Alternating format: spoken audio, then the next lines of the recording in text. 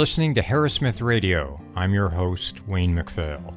In this episode, I chat with world traveler and advocate for tossing your bucket list, Heather Greenwood Davis, about how to think about and tackle travel now that restrictions are being lifted and maybe, just maybe, we can start returning to the new normal. Next up, cookbook author Claire Tansey tells us how to get dinner ready faster than a trip to your favorite frozen food aisle and back.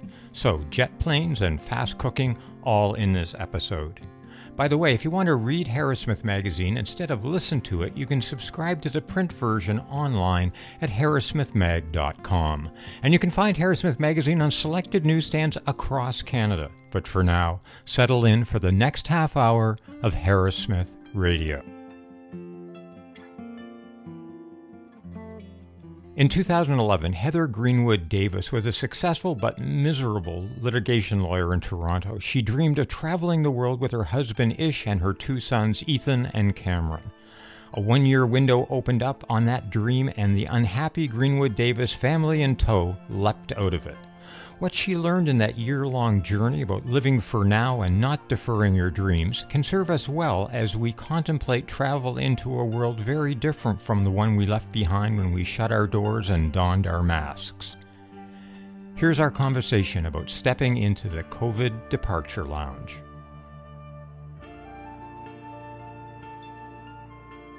So I wanted to talk about travel post-COVID, but before we do that, I really want to dive into something that you're very keen on, this notion that travel is an agent of change. And it certainly was an agent of change for you and your family back in June of 2011 when you guys decided to pack it all up and go around the world for a year. So as a way into this, can you talk a little bit about why and how you did that and how that experience was an agent of change for you and your family? Sure, absolutely. So June 2011, my kids, I have two sons and they were then 5 and 7, and I'm married. And my husband had an opportunity through work. It was a 4/5 program. So for 4 years, they withhold a portion of your pay. In the 5th year, you get that back, but you don't have to come to work. And I was a freelance travel writer. So, being in lots of different places over the course of a year seemed like a great idea. So we packed up the 4 of us and set out on this year of adventure that really did change our lives in some pretty profound ways. I'd say first off, professionally, obviously, it was great because it meant that I was exploring all these different places. Personally, it meant that the 4 of us were spending a lot of time together, which a lot of families until the pandemic didn't have that kind of an opportunity to spend that kind of intensive time.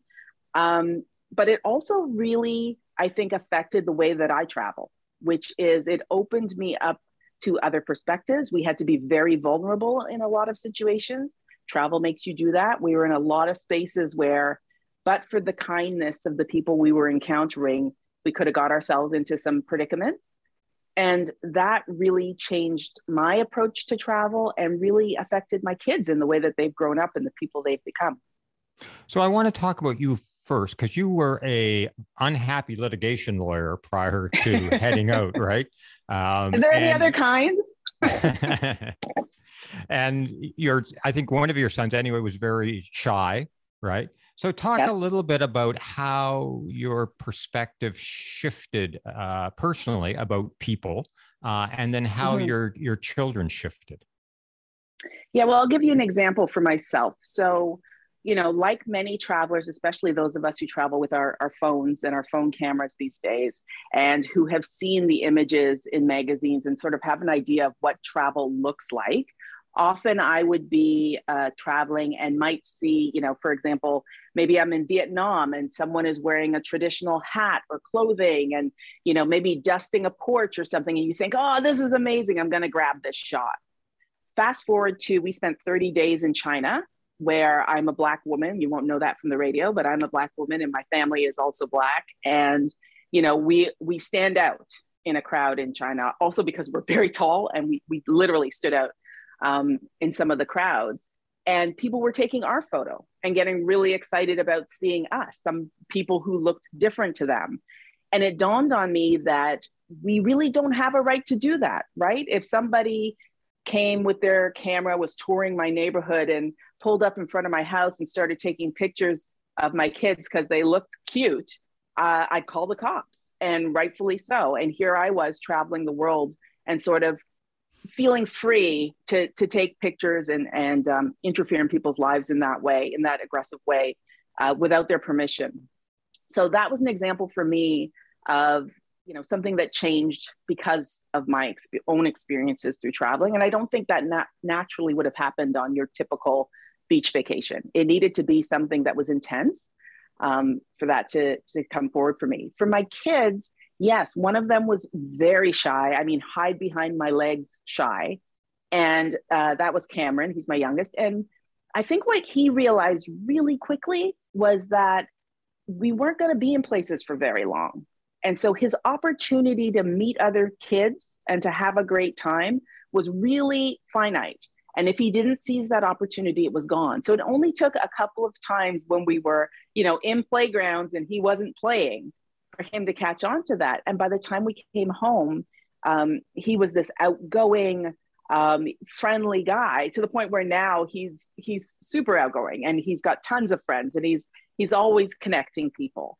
And I really do credit the trip for that. My older son, Ethan, was a picky eater. I mean, like, foods can't touch and they had to be a certain color. And I'm not eating the macaroni and cheese if it's not orange, fluorescent orange. And then all of a sudden we're in these places where he's exposed to all kinds of different foods. And quite frankly, craft dinner is not available. So he has to adjust and he has to make those changes, and they've stuck with him. He's our most adventurous eater. He came back from a night at a sushi place last night, which is like unheard of for the kid who left here in 2011. So I do think that experience of being out there and being vulnerable gives us an opportunity to change. And that's what I mean when I say travel is an agent of change. It forces you out of the comforts that you may be accustomed to. It makes you question what normal is and open yourself up to the possibility that maybe what you think it is isn't what it is for everyone, and that there may be opportunities and reasons why you want to adjust that idea. That's cool. Now, I didn't mention your husband, Ish, I think his name is, right? Yes. Yeah. You, I think early on, you guys had a bit of a blow up and sort of said, okay, we're either going to come out of this stronger or we're going to come out of this divorced, right? So how did he change, and how did the trip change your marriage? Yeah, we're not divorced. So that's the first thing. That's a good thing. Good. But we did have this blow up where we were in a town square. And what was really, cool was that, he sort of said, I need some time. And I said, well, I need some time. And so he took one kid and I took one kid and we walked off in separate directions. It's a town square. So by the time we, marched halfway around it to cool down a little, we were right back facing each other on the other side of this square. So it was a quick recognition that, like, there's no point in doing this. We're in it together.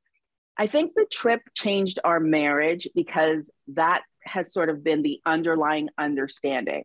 We are both committed to this relationship and we're committed to doing what we need to do to keep it going. And so I think that trip and that experience, that moment, really hammered that home for us. And yes, so we're still going strong. As far as how it changed him, he was a guy who, and I think a lot of your listeners will relate to this, he was a guy who was really tied to the idea of retirement and the concept of, we're going to work really hard and we're going to pay every bill on time and we're going to do everything exactly right so that at the moment that I retire, I'll be able to live my life. And I was always of the mindset of, like, I'm going to live my life now. And I'm going to make sure that I don't have any regrets at any moment in my life, to the best of my ability. So we were different in the way that we came into this travel. And by the time we came home, he recognized that he didn't want to wait either. And so he's actually structured his work life to fit his life. He makes sure he does, he's in public health and he'll work overtime or take on call when he needs to be home, so that when we have opportunities where he can travel, he can be with us and travel. So he's totally shifted his mindset about what's important. So he sort of chucked the idea of having a bucket list, right? Yeah. Yeah. And it wasn't even for him, it wasn't even necessarily a bucket list. I don't think it was that fully formed. I think it was just like life starts at retirement, right? Like you work and then you live. And it's like, no, it doesn't work that way because, of course, the end isn't promised. You Yeah. don't know what's coming at that point. And which is why I don't believe in bucket lists. I think, Right. we always spend all our time filling them and never take any time to empty them. Right. So let's talk about another thing that's changed. It's been an agent of change, which for everybody, I think, listening to this is COVID and the Mm, 2 odd years that we've spent dealing one way or another, the ups and downs of that. And we're still not out of it. We're certainly right. still going to be struggling with it in different ways. And God knows there might be a new variant that comes along or a whole new pandemic Mm-hmm. that springs up. It's very, very possible. So that's had an Mm-hmm. enormous change for people. And I wanted to talk about that change in relationship to people's attitudes towards travel, because I think that there could be a really interesting psychological dichotomy. On the one hand, there might be people who think, I can't wait to get out and travel again. There's so many places I want to do. I've been looking at brochures and going online, and I just got to get out there. And then on the other hand, there could be this notion of fearfulness, like people emerging from a shelter, a fallout shelter, and thinking, what's out there that's going to kill me, right? And Yeah. people being afraid. So let's talk about what are you seeing in terms of people's attitudes towards travel now? Yeah, I think you've nailed it. And I think the other thing is there are a lot of people who are both, who from the shelter of the pandemic, in the sense of, when they couldn't go anywhere, they could safely dream about the places that they could go. And as it opens up and the opportunity is there and sort of back in their court to decide, okay, go ahead, you can go. They're sort of like, I'm not sure I'm really ready to do that. I mean, that's what's happening now with restaurants, right? When restaurants open, like they're going to be in Ontario, when they're going to be opening soon, I'm like that. I'm thinking, yeah, okay, it's open, but I'm not ready yet to sit down at the table with a bunch of people close by, right? And I think that is perfectly okay. And I think it's a great analogy because it's the same thing. You can decide, you know what, I want to eat from the restaurant, but I don't want to go there. I'm going to let them deliver it. Or I want to eat from the restaurant and I'm okay to go there, but I only want to go to the takeout window. Or I'm going to, go in and I'm going to make sure I have a corner in the back. I'm wearing my mask until I get to my table. I don't want anyone at the table beside me, that kind of, and I'm going to make choices that way. And you can do the same thing with travel. So you can say, listen, I'm not quite ready yet to go, all the way to, say, Australia, but I feel comfortable going to a great cabin new to me in Northern Ontario. And then from there, maybe I'll feel a little more comfortable about staying a few nights in another province. And then maybe I'll be ready. Like, you can decide how far you have to go, and you don't have to jump into the spot that you left pre-pandemic, right? You can start wherever is comfortable for you. Now, you did that too. Like, you went with your family to, I was Niagara-on-the-Lake recently, right? Where you just sort of said, okay, Right. we're going to stay close to home, but we're getting out there, right? Yeah. And we did it at various spots along the last 2 years. There have been opportunities where we could travel, where we were permitted to travel and where things were fairly open. And we did take those. So I've been in an RV because I felt more comfortable in something I could control. And then we were in a hotel room where I wrote about the fact that, I basically brought all my bed linens. I brought everything to clean the room. I brought everything because I was so nervous about it. And by the time I got there and sort of got a sense of the protocols that were in place, I was fine to just wander up with my Clorox wipes. But I had that fear. I was concerned about what we were going to encounter there. So I think it's perfectly natural. And I wonder too, if there's not a sort of a xenophobia that might come into play. I mean, certainly I'm thinking of like Donald Trump, where, calling it the China virus and all that kind of stuff. Mm-hmm. Mm-hmm. There's might be a concern from about folks going to other countries, one, blaming other countries like China, Mm-hmm. or not being sure that people in other countries or the governments of other countries are taking the protocols as seriously around COVID, and they're going to get Mm-hmm. infected again after all this time safely in Canada. How do you deal with that? First of all, I try to point out the fallacies while they're there, right? We know it's not the China virus, for example. So we know that that's not probably the fear to be carrying forward. So some of those things are just calling it out in some of my appearances and that sort of thing. But I also think that it's about doing the research that you need to do before you're making the decision. So if you've decided that you do want to visit China, or you'd like to visit Florida, or you'd like to go to Texas or whatever it is, and you've got some concerns about it, then yeah, take a look at what is the government there doing, what's happening on the ground there. And that's the great thing right now with social media. It doesn't take many keystrokes for you to sort of get a sense of how things are being handled on the ground in different places. You can check their news outlets to get a sense of that as well, and you make your decisions accordingly. I can tell you, I travel with, at this stage, I travel with masks. I'm wearing my N95 on the plane if I'm on a plane, from the moment I get on the plane until I get off. They serve drinks and pretzels and what have you, and I decline. That doesn't mean everybody else will feel that they need to. That's the way I operate. So I think you can put your own rules in place to protect yourself as best you can. But here's the thing, travel was never completely safe, right? There was always risk involved in making a decision to leave home. And so this is a different set of risks. Absolutely, we've seen that it can be a devastatingly lethal risk in certain cases. And so absolutely, you want to think about that carefully. But the idea that we're going to go back to a travel that is somehow way more sanitized than it was before, I think is a bit of a myth. I think there's always going to be a risk inherent there, and it's up to you to mitigate that. Right. Do you think that people are sort of shell-shocked in a way about travel, about going outside? And I'm thinking, sort of the analogy that comes to mind is, I think we all have relatives who, older relatives who grew up during the war and were, saving scraps and saving pennies and putting money under the bed. And even now, years later, now that they're, just sold like $1 million house, they're still putting money under the bed because they don't trust the banks, right? Yeah. Do you sense that there's that kind of shell shock that people still need to emerge out of?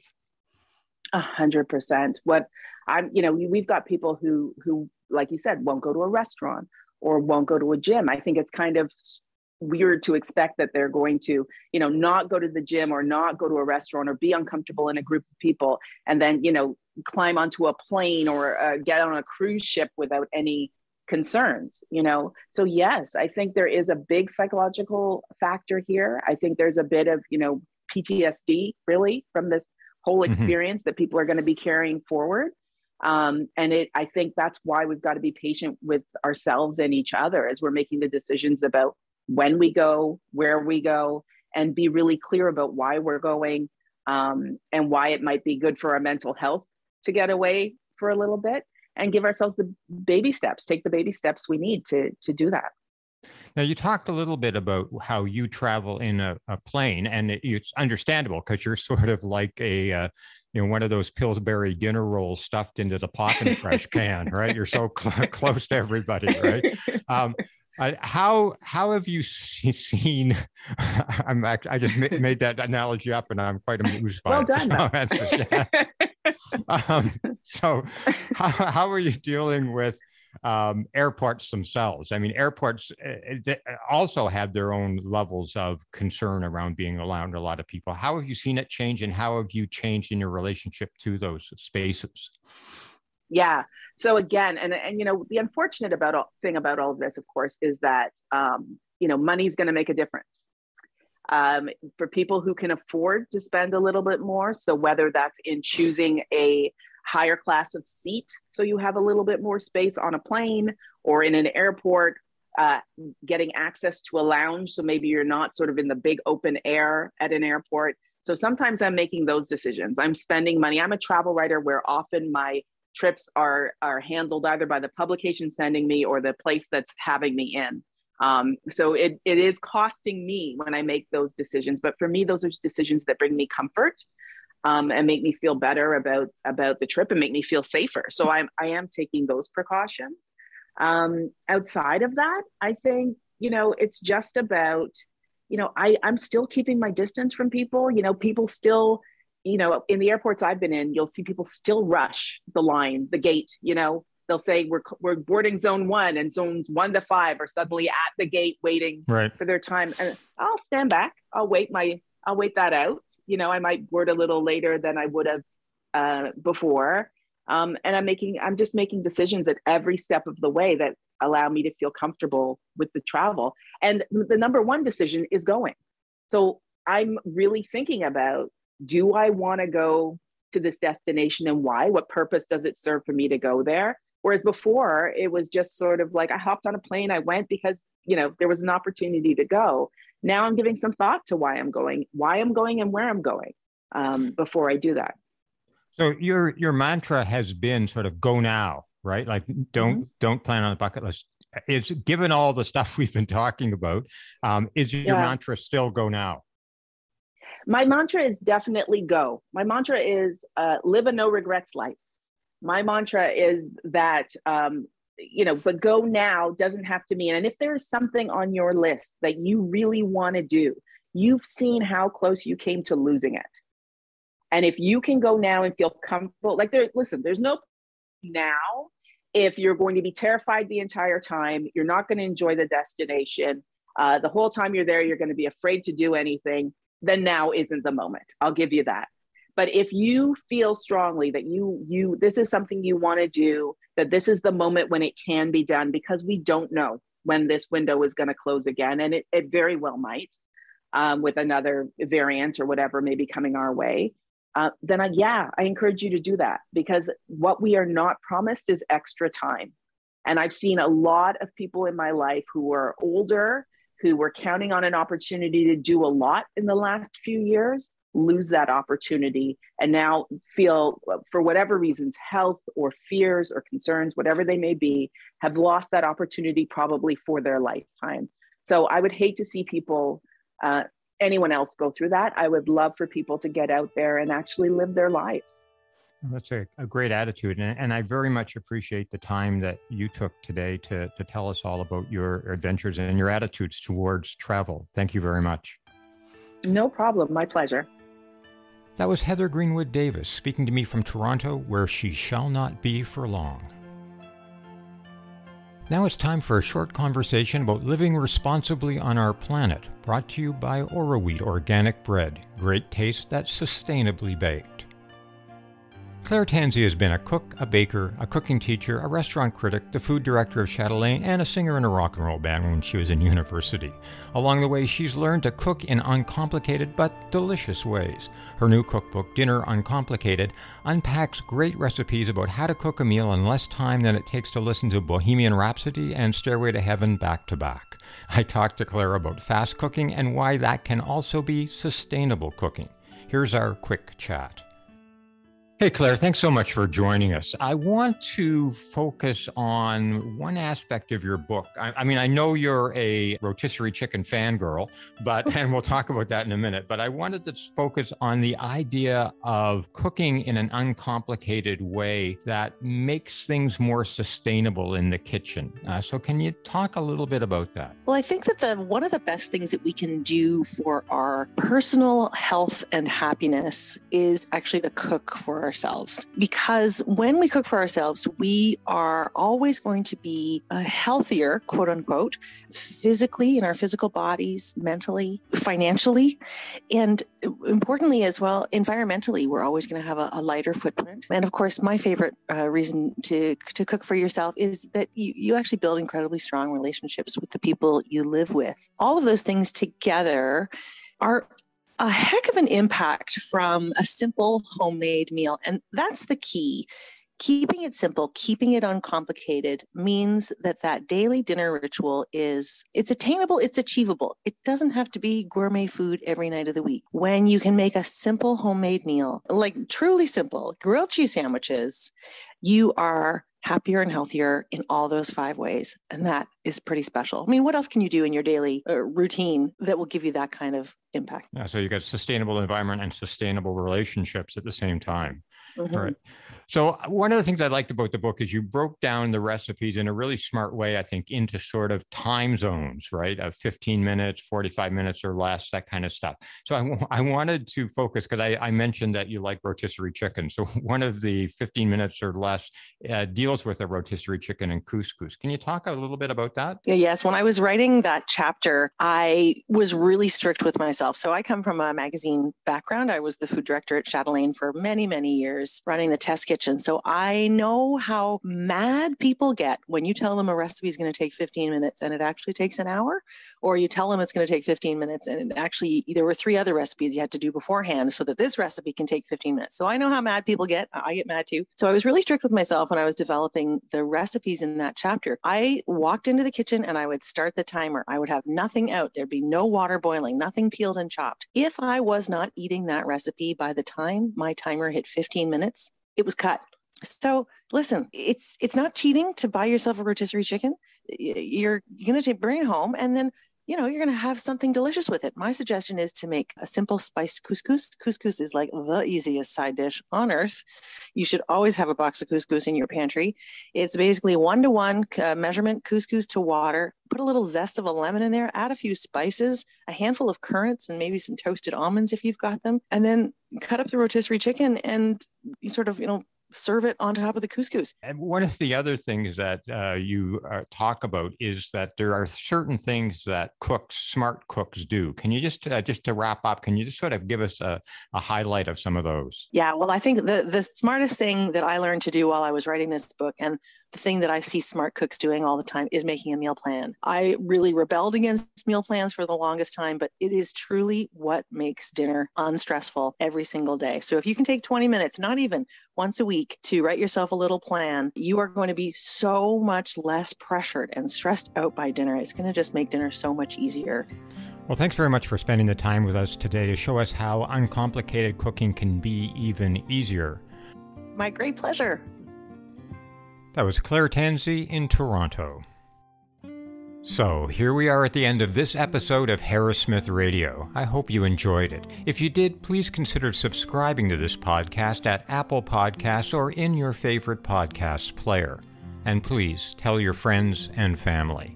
Got feedback? We'd love to hear it. You can email us at letters@harrowsmithmag.com. That URL, harrowsmithmag.com, is also where you can order subscriptions online. And you can find Harrowsmith Magazine on newsstands of selected stores across Canada. Until next time, for Harrowsmith Radio, I'm Wayne McPhail. And also, until next time, remember these 4 words: make, grow, sustain, share. Tune in for the next episode of Harrowsmith Radio.